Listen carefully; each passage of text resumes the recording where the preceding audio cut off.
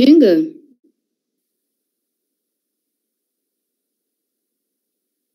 Jinga, are you able to see my presentation? Oh, you can see it. But I'm not able to move it from my end. Oh, yeah, there it is.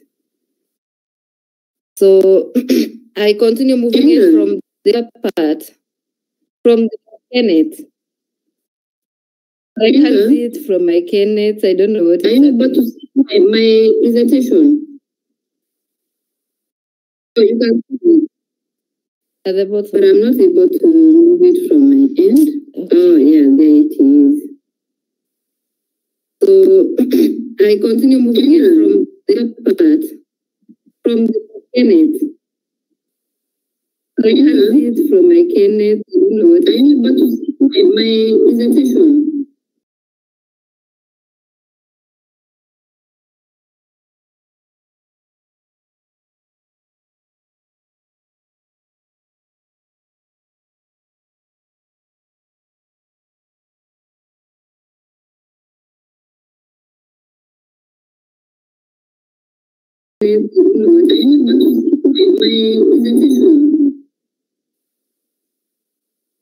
Why is the echo? Does it mean that it is slow? Because I can just hear it.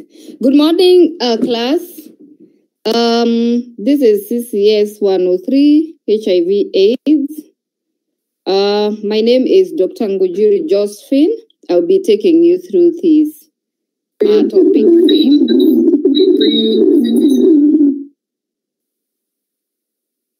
Why is the echo? Does it? I think I was both on YouTube Live and I was on Kenneth Live. Sorry, members. So, as I said, my name is Dr. Ngujiri Josephine. I'll be taking you through this topic 3 about modes of HIV transmission. And you can type your questions on the chat and I can follow them through. So, we have the topic 3 talking about mode of transmission of HIV and AIDS. And you have been introduced in the previous 2 lectures on really what is the meaning of HIV and what is the meaning of AIDS. And now when we are looking at the transmission, what we have in mind is we are able to conceptualize how the infection moves from one person or rather spread from one person to the other. And with that in mind, we definitely can be able to prevent the spread of the infection. So HIV virus is actually a pathogen. Pathogens are disease-causing microorganisms. And with this virus, it actually attacks the immune system of a person. So essentially, HIV and AIDS will not kill an individual, but actually the secondary infections. So it does fight the CD4 cells of the immune cell.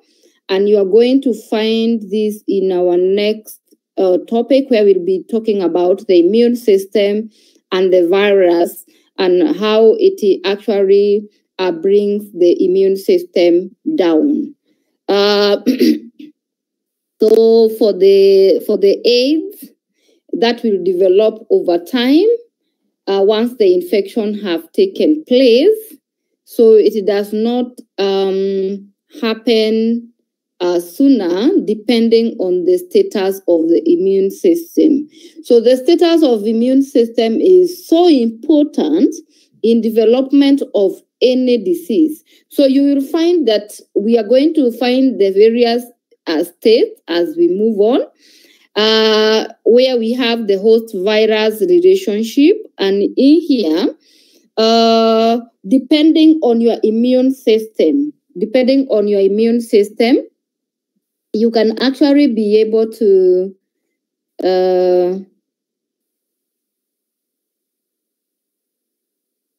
Finger.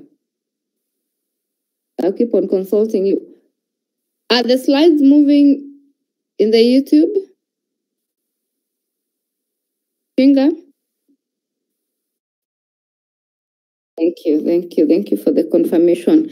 So we have the 3 states depending on the immune system, and this is what we are referring to as the host-virus relationship. So there are 3 states depending on how well your immune system is, and it also depends on the pathogen itself. In this case, the virus in question that we are talking about.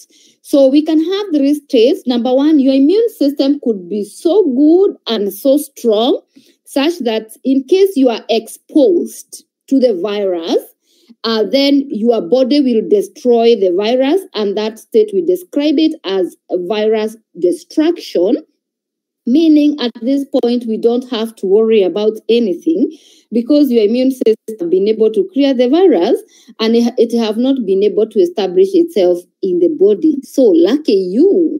However, in cases where the virus have succeeded in actually entering your system, then we have the other 2 states. We have a carrier state and we have a disease state. Now, the key thing to note here is that if a person is infected with HIV and AIDS virus, the transmission only occurs if we can actually detect the virus in the blood. And that is what we usually call the detectable load. So if we cannot detect the virus in the system, it also means that you cannot be able to transmit that virus from one person to the other. And that is critical. That is important for us to note because we are going to see under which circumstance do we make this virus undetectable in the system such that the person is not transmitting the virus. So the other 2 states are actually the carrier state. In a carrier state, this is where you have the infection but no symptoms. And I know you have had it along the corridors in the village, people talking about that person and so being a carrier. Meaning what? They have the infection, but they are not showing signs and symptoms. And the final state, or rather the final state, is where you have now eventually the disease state. What does it mean? The disease state means that now you are actually exhibiting signs and symptoms. So we can actually tell from the signs and the symptoms that we are observing or you are reporting to us that actually you are actually suffering now from the AIDS state, or the AIDS stage is the disease stage if you are infected with the virus, because we said that this virus will progress over time to the acquired immune syndrome, where your immune system have been attacked.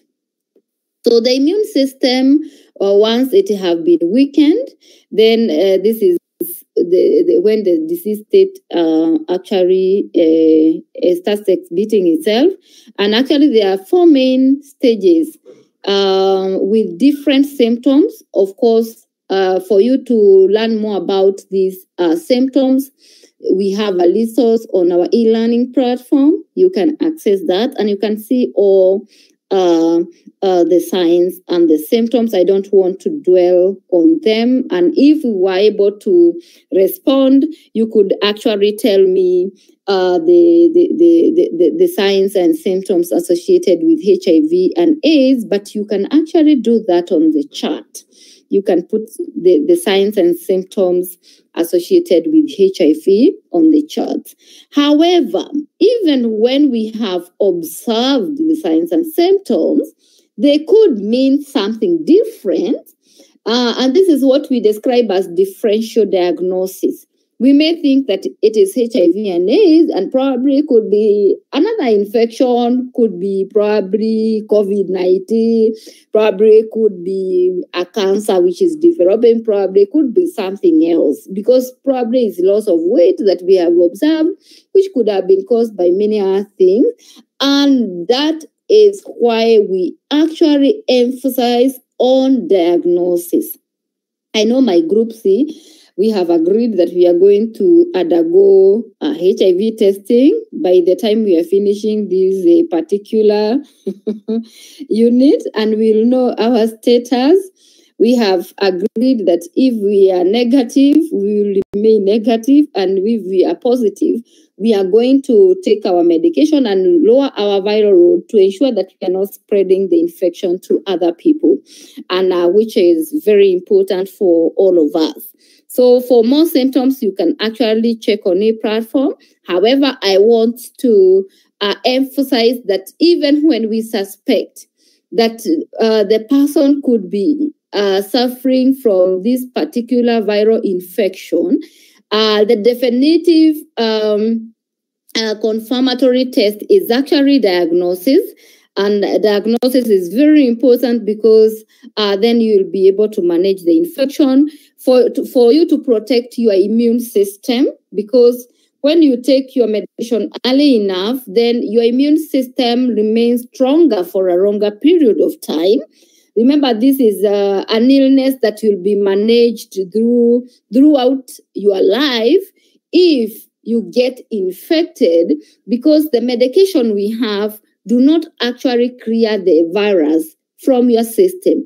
It does not destroy the virus in the system. What it does is that it just keeps the viral load lowered so that your immune system can keep on peaking and preventing the secondary infections that you could be exposed to, which are actually more serious when you have this particular infection.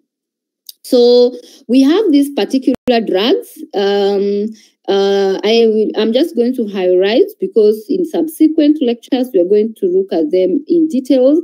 But it is important for me to highlight them because I said earlier is that if you look at that bullet 3, that if the viral load is undetectable, then the virus cannot be transmitted.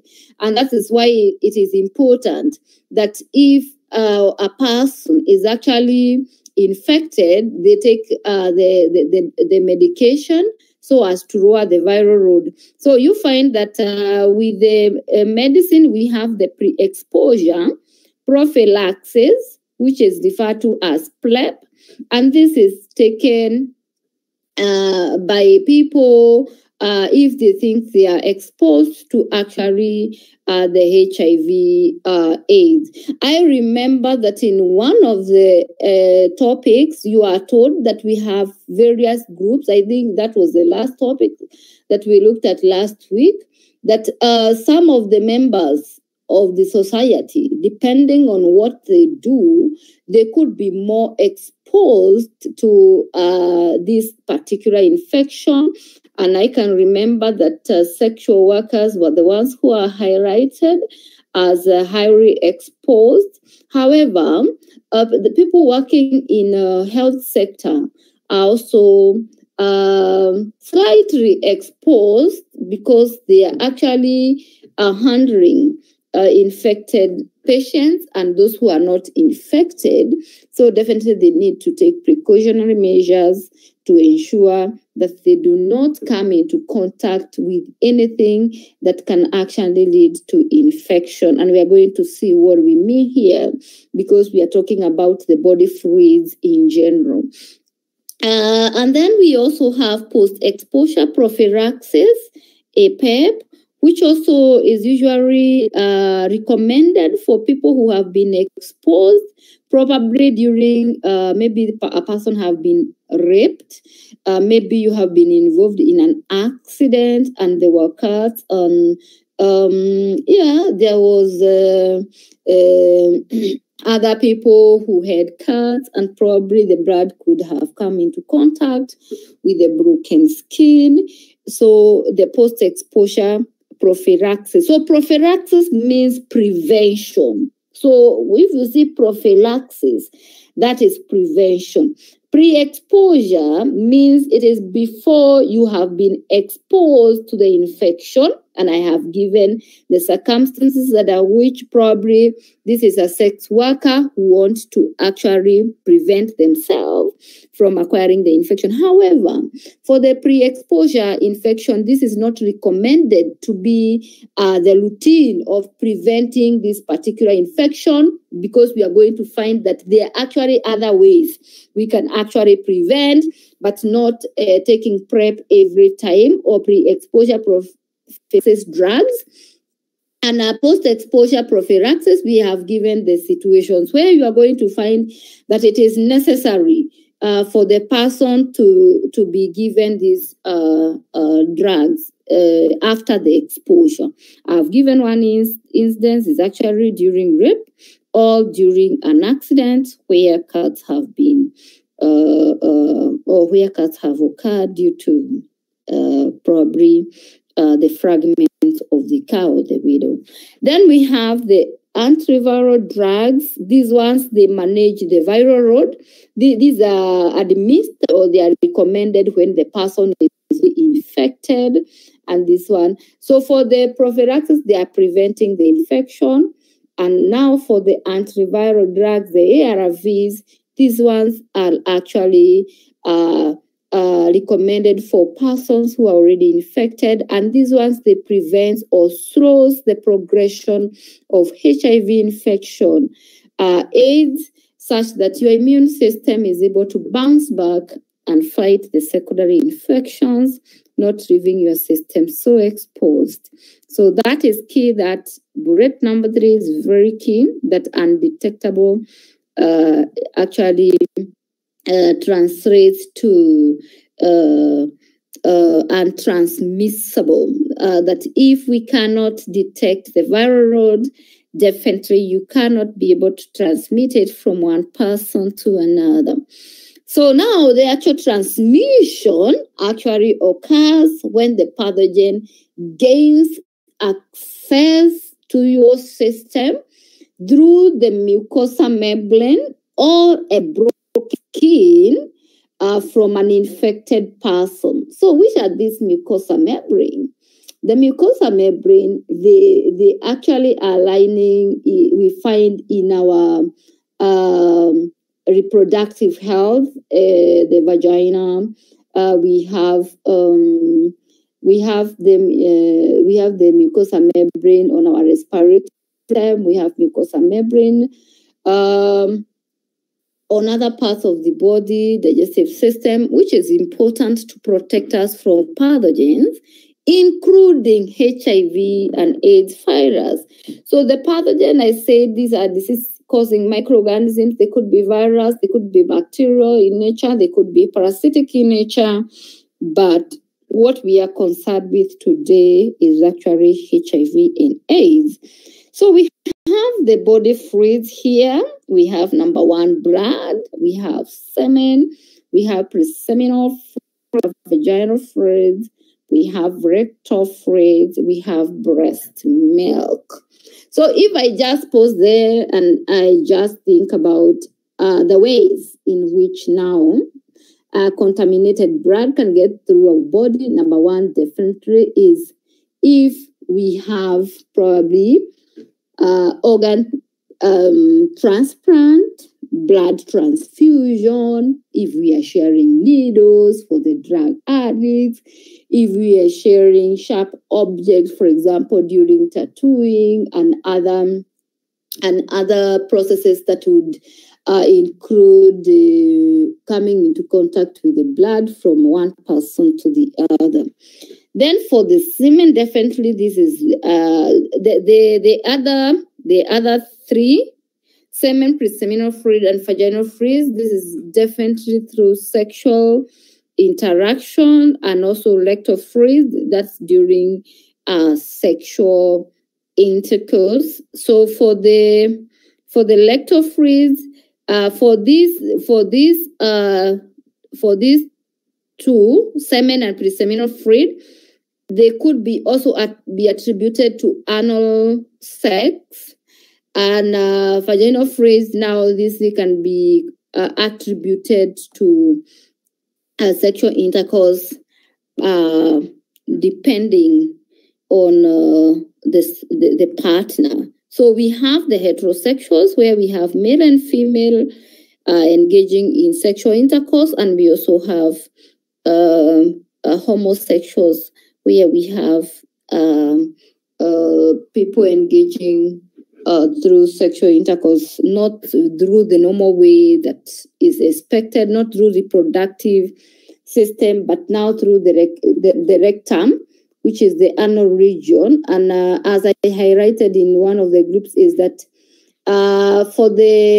you were told the other time in the topic too, that homosexuals are highly exposed to HIV infection. This is because the rectum epithelium, or the wall of the rectum, is not adapted for sexual activity, and therefore it is very thin and it can easily be broken. Remember, an intact skin is your first line of defense. So if you have an intact skin, then that means that you are protected, not 100%, but you are highly protected, because that becomes your first line of defense. So you find that homosexuals, if they are engaging in rectal or rather anal sex, then it means that it is easy to break the rectum skin, because it has not been adapted to sexual activity like the vagina has. However, even the vagina can be bruised, where it is broken, and then we do have the entry of the virus into the system. Then we have the breast milk, and definitely this is one of the contributing factor to mother-to-child transmission. However, I'm told that there is a section of adult population, not in this country, but in a country that I don't want to mention, where the one group of the society is actually craving for the breast milk. So apart now from mother to child, then we can visualize breast milk also contributing to actually infection in adult population.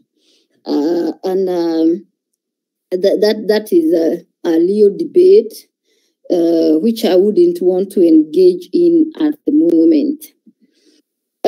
So when does the transmission really occur? The transmission occurs when parties involved are not using barrier protection, for example, for those ones that are actually engaging in sexual activities. Definitely when we can detect the viral load. And if I go back to the other slide, I have highlighted the other ways in which we can come into contact with this body fluid. So if they have the viral load that can be detectable, then it means that definitely the infection can be spread from one person to the other. So in case of sexual engagement or sexual intercourse, if a person or the parties who are involved are not using a condom, and at this juncture, I know that I have said this in one of the groups, that we actually have the condoms right, left, center in the university. In the ladies' washrooms, the condoms are there. In the gentlemen washrooms, the condoms are there. They are basically not for preventing only pregnancy, but we really want to ensure that we curb the spread of HIV and AIDS amongst ourselves. So that's why we have condoms supplied in plenty. And even in our hostels, we have, but we do not recommend sexual engagement in our hostels. So check rules and regulations for our hostels. However, the condoms are available. And I ask, who should carry a condom? The man or the woman in question in this case. Of course, that is something you should answer by now. However, I want to say that everybody should carry a condom, whether you are the male partner or the female partner. Bring them on the table. Let us now start discussing which one are we going to use first if we must engage in sexual intercourse before marriage. Because again, we recommend abstinence, but however, one of the groups told me that sexual intercourse is a basic need. I have not been able to verify that, but I leave that at that. I think that discussion that we can keep on having. And then we have taking pre-exposure prophylaxis. I talked about that. And then when if you do not take pre-exposure prophylaxis and you are infected, then you are going to transmit the virus to, if you are not going to take pre-exposure prophylaxis and you are not infected and you are engaging in sexual activities with somebody who is infected, then definitely you are going to end up having the infection gain access to your system. Then we have the viral load when it is very high and can be detected. That is when actually the transmission will come. And the NB have said that if the viral load is very low, it cannot be detected in the blood or the fluids that are in question that we have talked about. It cannot be, the viral load cannot be detected in the blood, in the semen, in preseminal fluid, in vaginal fluids, in the rectal fluids, in breast milk. Then it means that the transmission cannot occur, which is good news for us. So particularly, it is very important to ensure that the viral load remains very, very low. So having given you the background, those are the main modes of transmission. Sexual transmission through sharp objects, blood transfusion, mother to child. So for the sexual transmission of HIV, this is where we have the sexual activities. We have the heterosexual, where male and female engage in sexual activities, mainly vaginal sex, and this would result into the fluids in question, which are there, the semen, vaginal, and cervical secretions. And then we have homosexual, and this is where you have men having sex with men, and mainly the anal sex. And I have explained why the exposure is higher in this category of members of society. Number one is because the rectal wall is thin and have not been adapted for sexual activities. Number two, we agreed that definitely for homosexuals, because of the stigma associated with the relations, there is the tendency not to open up, and also it is not easy to target them in the management of HIV and AIDS. Because, for example, if you look at the heterosexual sexual engagement, we know who we are targeting. Probably we are targeting married couples who probably one person have the infection and the other person is not infected, what we refer to as discordant couples. And then the other for heterosexual could be the sex workers. So because we already know they are highly exposed and they don't shy away from, where they are going to work and to actually exhibit that, well, I'm in this profession, I'm a sexual worker. So it is easier to target them because you know where you can find them. You can find them in the bars, you can find them in the streets, you can find them in various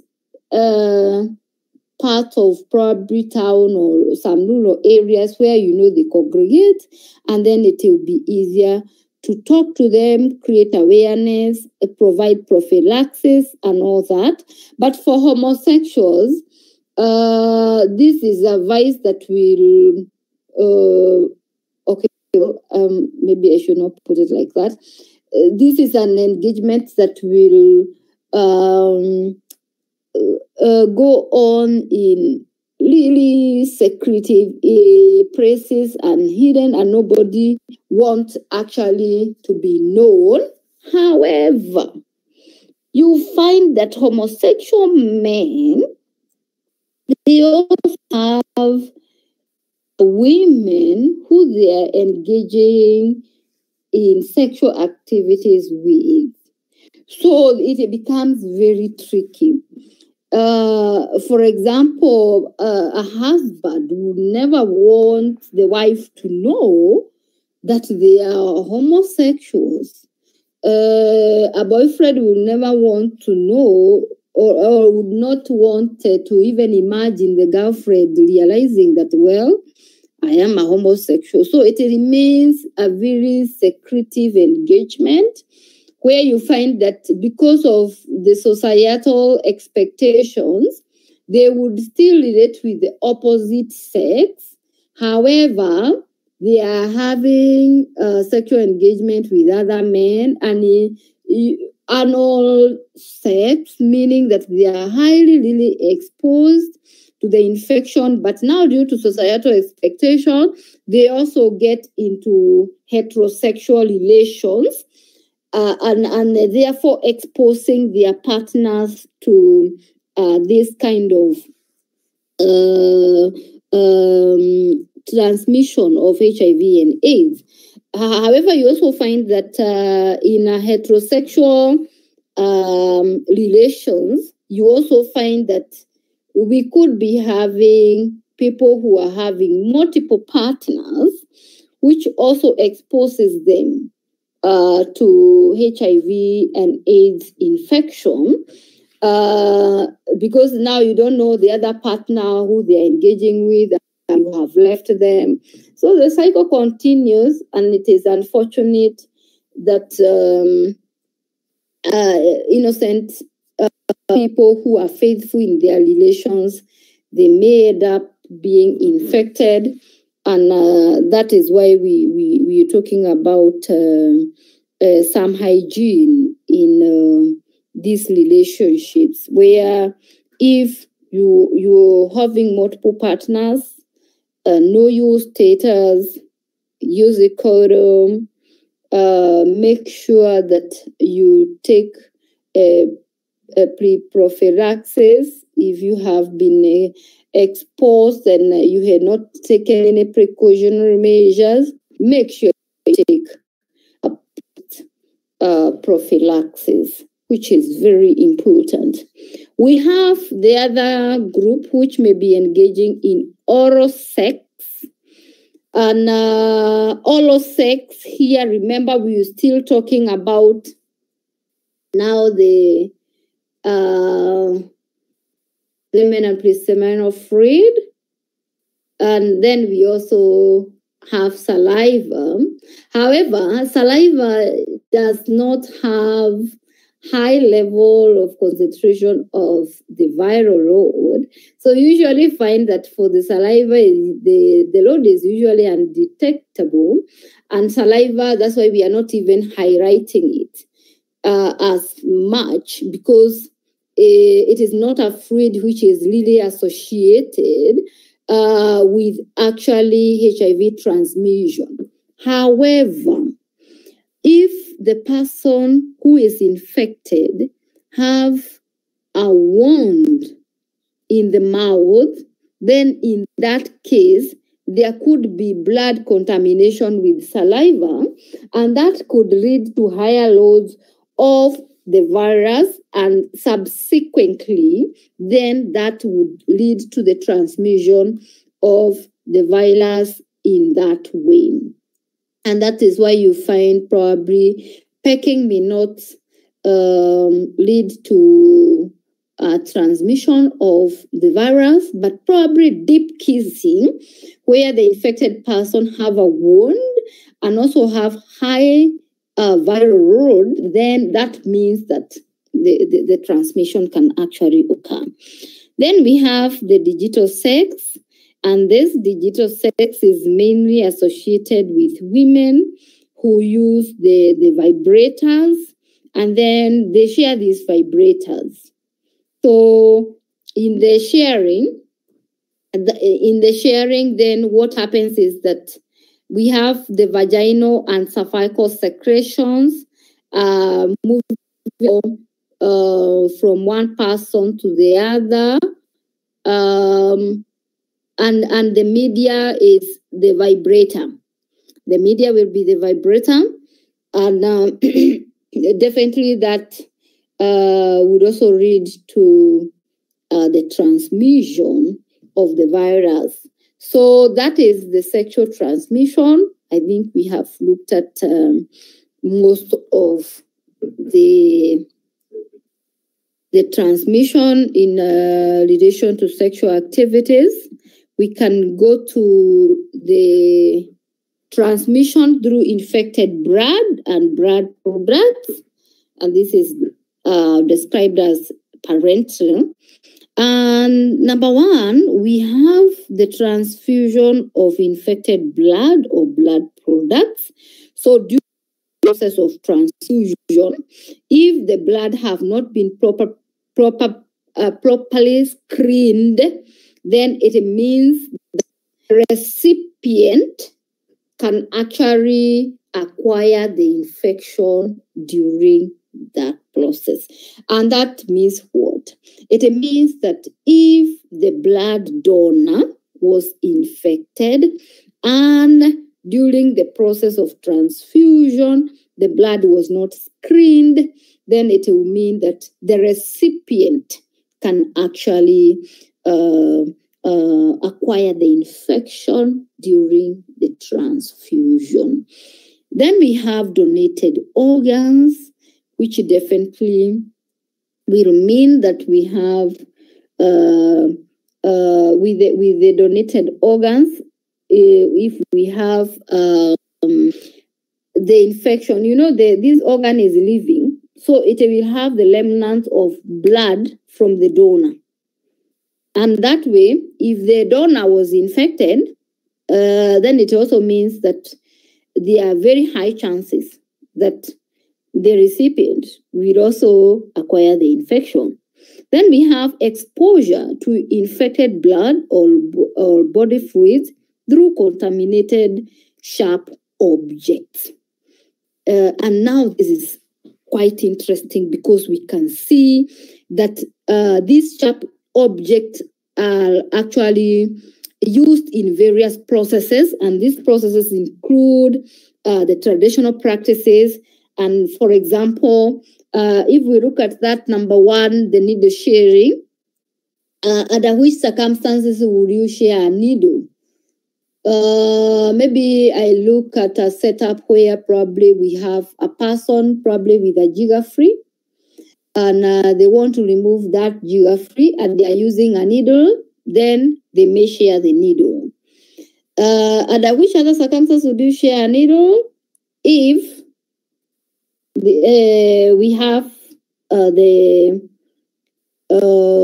drug addict using the injectable drugs. Now, under that particular scenario, you'll have that a person will use their needle, and then probably they have a specific dosage.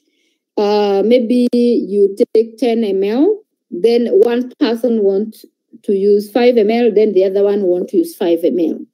And when you are under the influence of the drug, you are not even thinking about HIV and AIDS.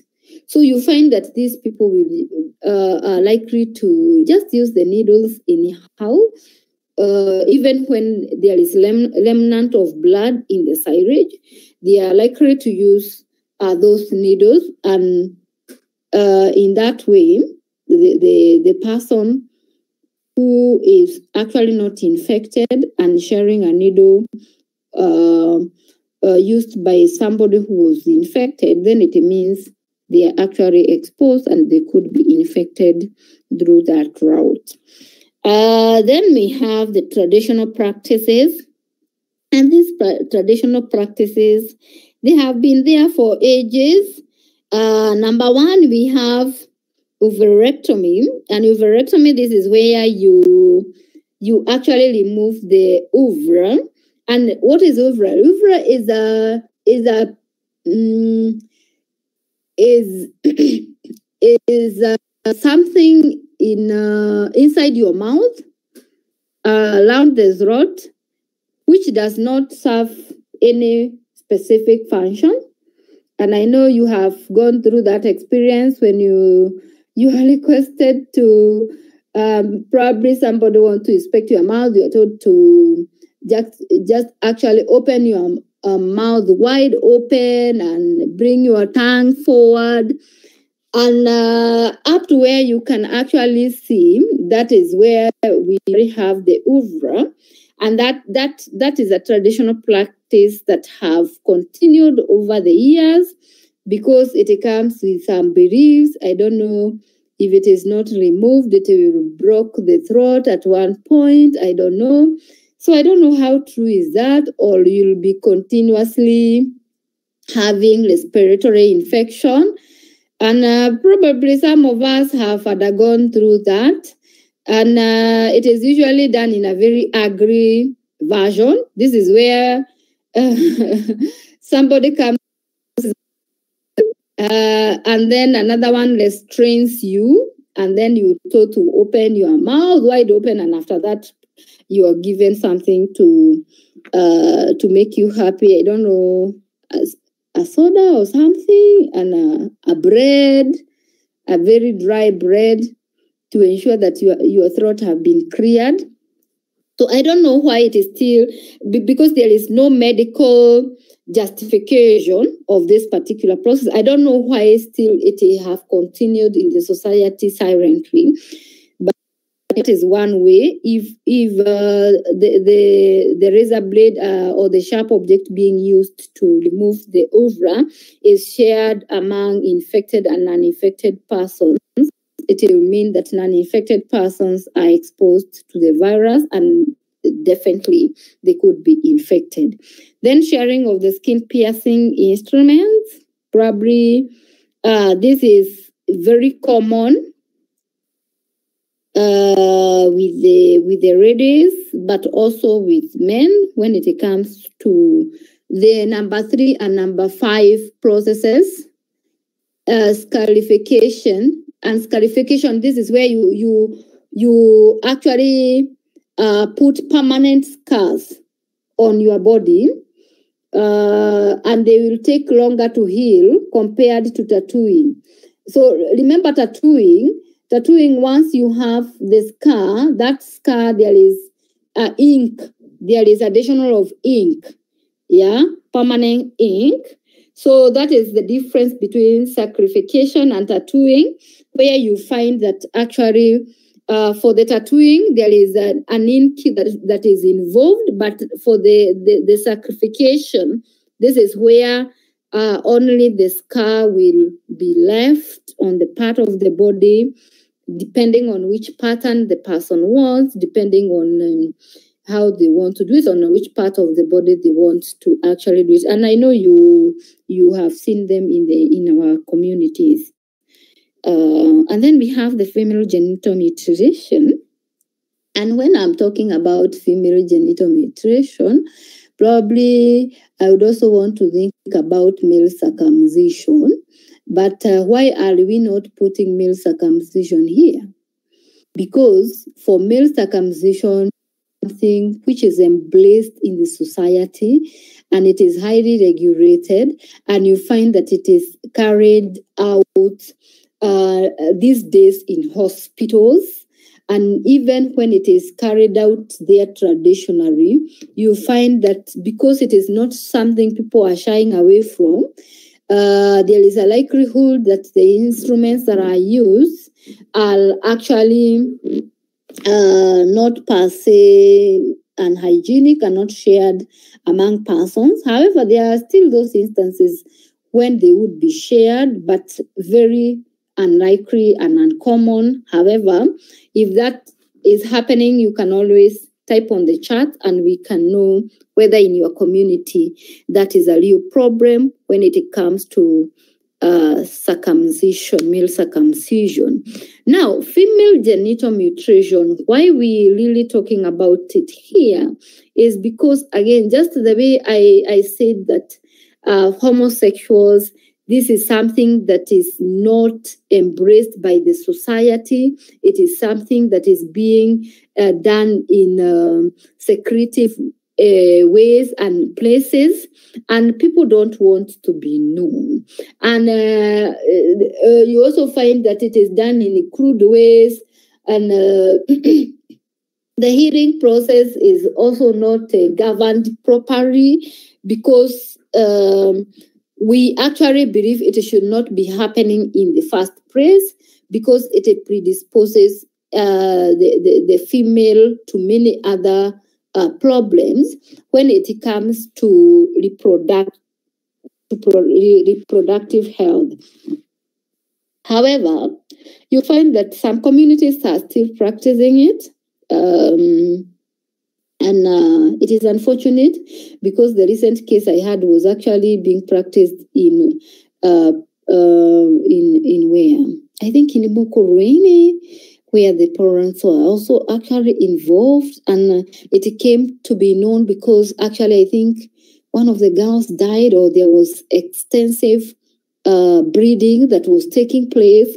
So you find that you only come to learn about these things when things go south. But ordinarily, because it is not something that is being expected to be happening in our community, so it is something that have been shunned in the community, and the government is very focal that it is not helping us in any way, and it should be stopped. So you find that it is not recommended, and therefore people will hide while practicing that.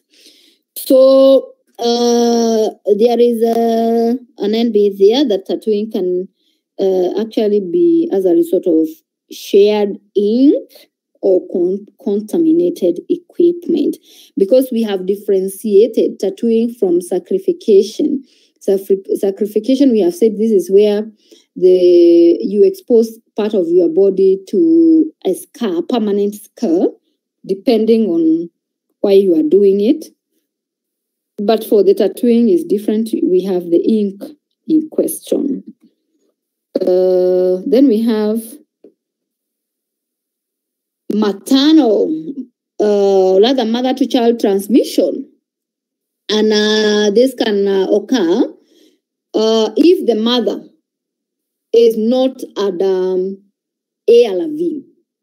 And that is why it is very important that we encourage pregnant mothers to actually go for antenatal clinics for specific healthcare, because the first thing that is usually done is actually HIV testing, so that you can manage the mother during the pregnancy. Remember, we have talked of prevention, prophylaxis. Sorry, and we have said that if the viral load is undetectable, then it definitely means that it definitely means that the virus cannot be transmitted. That is why we want to keep the viral load during pregnancy as low as possible. Now, to avoid what?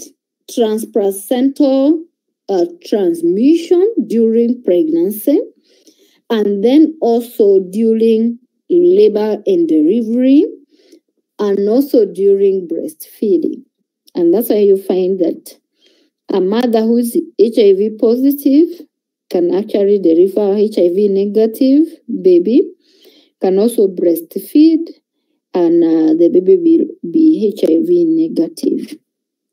But there is the management that goes into it, which is very important for both antenatal and postnatal care for these mothers, and very important. And the other thing we emphasize when we are thinking about mother to child is delivery in the hospital for the purpose of management of this infection during labor and during delivery. So delivery in hospital, very important to ensure that we actually reduce this rate. And there we have the percentages depending on the mode of transmission. The key mode of transmission remaining sexual intercourse. We have seen the various sexual activities that lead to the 70 to 80%. We have mother-to-child transmission. We have blood transfusion at 3 to 5%. That should be number 4, because also injection drug use ties with mother-to-child transmission, again at 5 to 10%. And then we have healthcare givers, where we have people working in the health sector, because they are taking care of both infected and non-infected patients. They are slightly exposed, but you can see the percentage is minimal. Unfortunately, it also does occur, and it is quite unfortunate. Just like we had doctors die of COVID, contracted in their line of duty. Even with HIV and AIDS, it also happens that you can actually acquire the infection during the time you are taking care of the patient.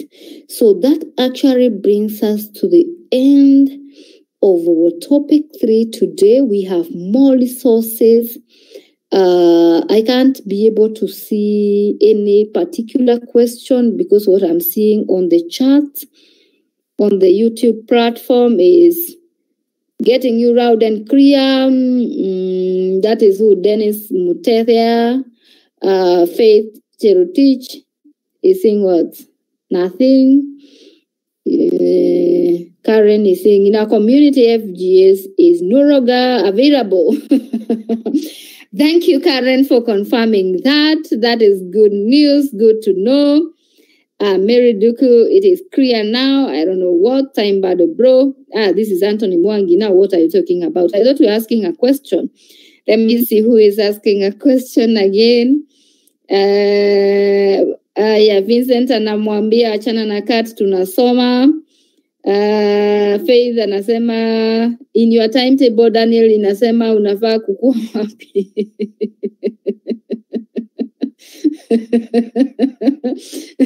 Now I was responding to questions. Why can we get the notes are already on e-platform? Dennis Mwangi, you can get them there. Marimu, thank you for the lesson. You're welcome. Sadio imefika ama. You people, what are you asking on the chat? I'm waiting for a question. What are the don't go. Let me go back. What are the predisposing? Let me see that. Yeah, this is important. James Moriuki James is asking, what are the predisposing factors of HIV? Very, very interesting question. And the predisposing factors are the ones that are going to be covered in subsequent lectures. So Moriuki, be on the lookout of our subsequent lectures. But of course, some of them is the economic activities. We have also the female are more exposed to HIV because of their reproductive health morphology compared to their male counterparts. And of course, then we have said the economic activities, the sexual workers are more exposed, but we are going to cover this more in our subsequent topics. Let me see if, are we going to sign? Yes, you should proceed to your respective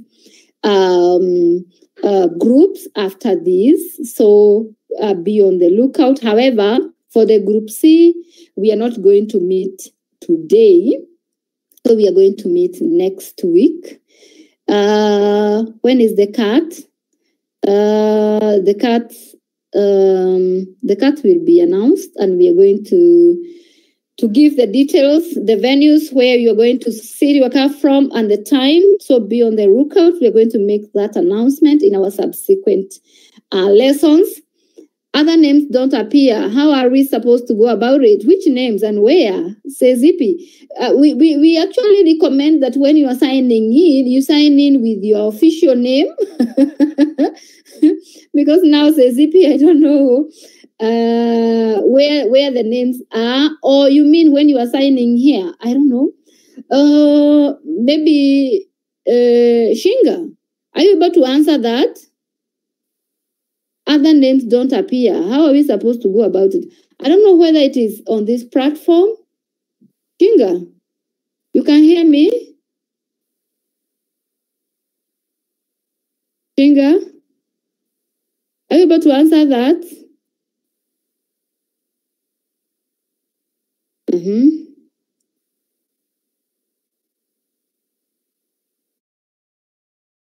Yes, go on. Sorry, I had clients. So, what was the question? The question is, some of the students are saying that their names are not appearing. I don't know whether it is in the YouTube platform, because others are not able to put their registration number and the name.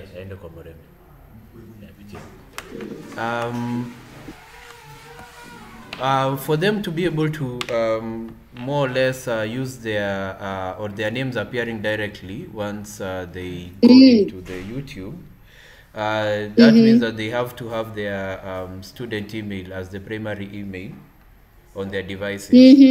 That will automatically pick the names and the admission numbers. But I know most of them have their personal email as the primary email, and that's why it's appearing like that. Okay. Yes. I'm sure they're well guided. So if you're still confused, you can get in touch with Shinga. Will help you. Then we have another question from Carol, which says, which are the circumstances when a child to be born HIV negative and the mother is HIV positive?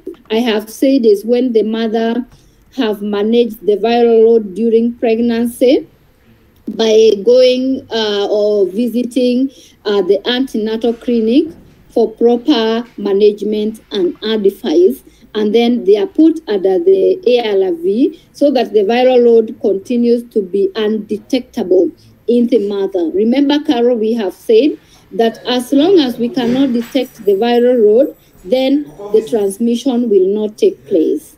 Okay? So that is under the circumstance when the child to be born HIV negative and the mother is actually HIV positive. Yes, it is under that management that I have explained. Group A, check Moriuki James.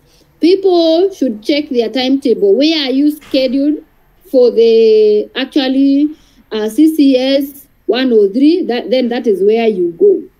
Prep wanaume pia hutumia prep. It is for both gender. Prep is for both gender.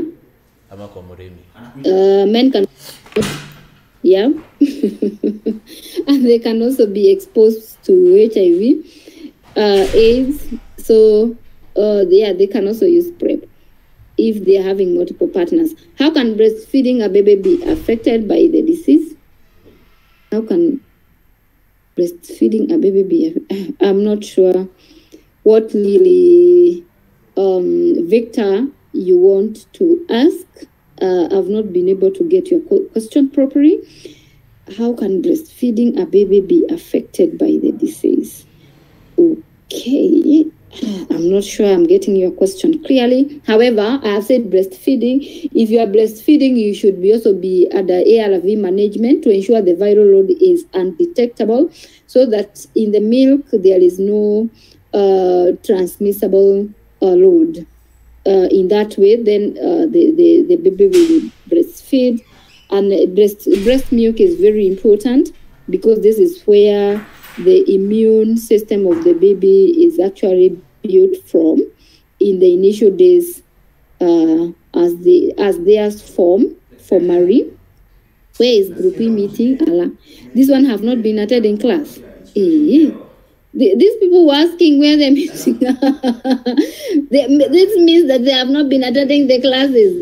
Mwangi asked, what is the main purpose for ARVs, Maureen? Boosting immunity or making the virus weaker? Not boosting the immunity. ARVs are for reducing the viral load so that your immune system is able to go back to, a state of normalcy. Okay, so ARVs are not for boosting immunity. They are for lowering the virus, because the virus is your immune system. So when the load is as low as possible, then your immune system is able to flourish. Okay, and then you are able to respond to secondary infection. Shadrach asks, to a child feed from different milk because maybe a mother is HIV positive, can develop stronger or weaker. I don't know what you really mean, Shadrach. To a child feed from a different milk. Now, do you mean goat milk, cow milk? Okay, well, I have given us circumstances where we recommend breastfeeding because the mother load is still very low. The mother cannot transmit the infection. However, we have seen that now in Pumwani Hospital, HIV negative mothers are donating the breast milk because we highly believe in the breast milk because of its high potential in protecting the baby during the initial days. So the milk, it will depend on the status of the baby's immunity, but any other milk cannot be compared to a human breast milk. That's why we recommend breastfeeding. I have a problem with my urine problem. What can I do? Please visit our IT department, Salem, and you'll be assisted. Maybe I'm proposing that Zoom is the best dog. Is it possible, please? Zoom is not able to host all of you. And now that we are done with this, we are going to our respective groups where we'll do more activities with our respective lecturers. So here we have a common platform, and then if you have more questions, which I can see they are still coming in, we have an opportunity to engage on our e-learning platform, and we also have an opportunity to engage with our lecturers now when we go to our respective groups. So Zoom, we are not using Zoom because it is not hosting all of you at the same time. But with the YouTube, we are able to have all of you at the same time, so that you hear what I am saying, all of you at the same time, for harmony. Yeah. So we still want to retain our YouTube, and then we can have other interactions in other platforms. Please, where can we have the same questions concerning this unit in our respective groups and on our e-platform? So if you go to our e-platform, I will also be able to answer your question from there after this. Let me see the other question. No, this is perfect because Zoom has got minimal note to. Hey, I agree this is with Bridget. Yes, I agree with Bridget. Yes, this is better. Yes. So we prefer YouTube. Can blood group make one not get HIV? No. Although there are some blood groups which are said to offer minimal protection, but not protection per se. So I wouldn't want to encourage you that if you are this, if your blood is this group, then we are telling you are safe. No, madam, hatujajua tukisoma CCS 101. What is the reason? Hatujakuwa tukisoma CCS 101. Ala, kweli Faith? Okay. I will escalate that to the relevant person. So I will send that question. Yeah, and probably the lecturer in the next lesson will be able to answer you, Faith. I'm not sure what could be the reason. I'm not sure. I don't know whether you have missed the platform or something. I couldn't tell Faith, but I'm going to follow it up for you. Then for the okay, I think thank you for the clarification. At what minimum age should one use PEP or PrEP? Canada. Canada World Kid use PEP.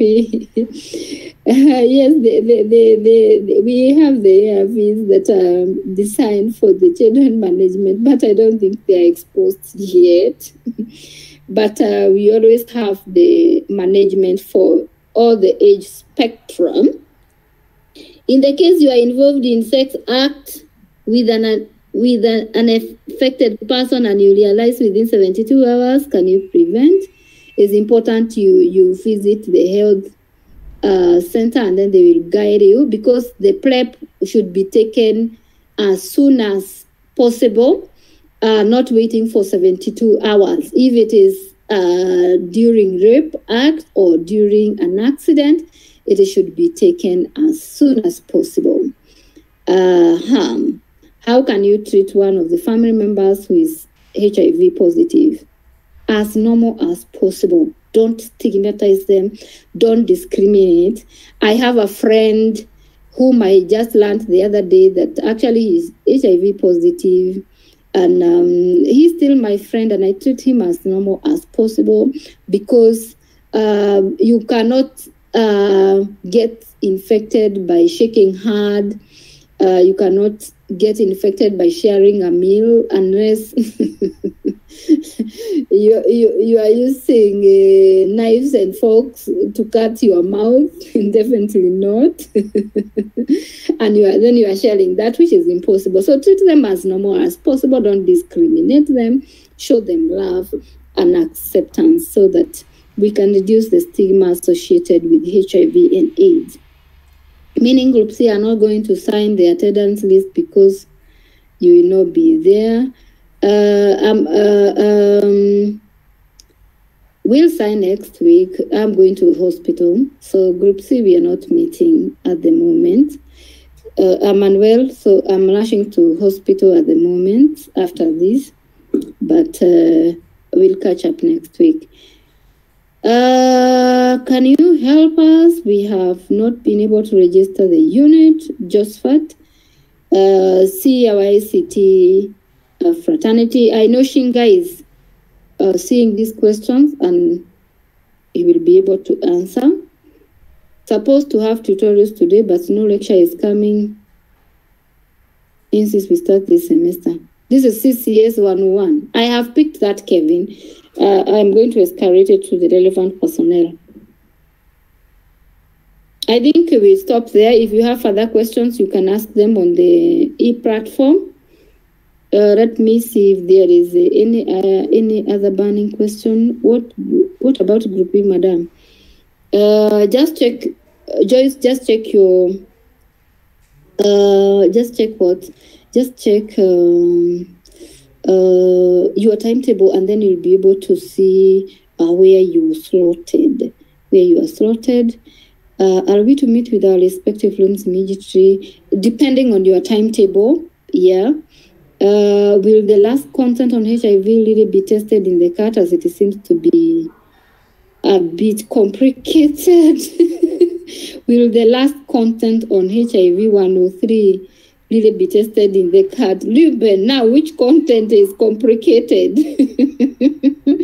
Everything that we are teaching it will be tested. So we are not only testing what is simple. So if it is complicated, come and then I'll break it down to you. To what circumstances and which a newborn child should be safe from a mother who is infected. I explained that. Just help us the economics statistics tunaenda kusign.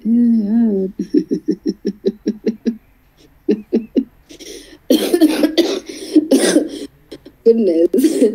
Oh my. Some are streaming from home. This thing of signing on another day is 3 years. Just make sure that you don't only come to sign, Luna. We also have clarifications we make, and we give you a platform to interact further. Sorry, guys. So I think we can now add this and meet in our respective groups. It was a pleasure having you on board. Keep on engaging me on e-learning platform. And we'll keep tabs. So thank you for the quick recovery wishes. See you soon. Bye.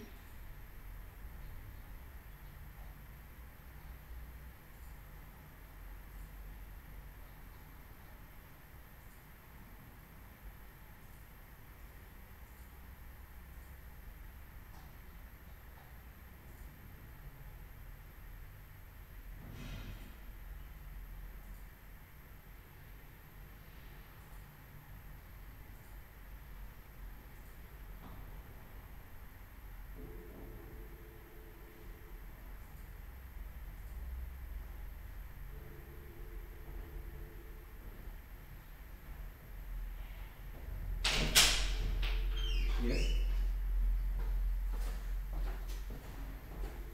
I know they usually have online classes on Monday. Like they usually 2 groups, it's online.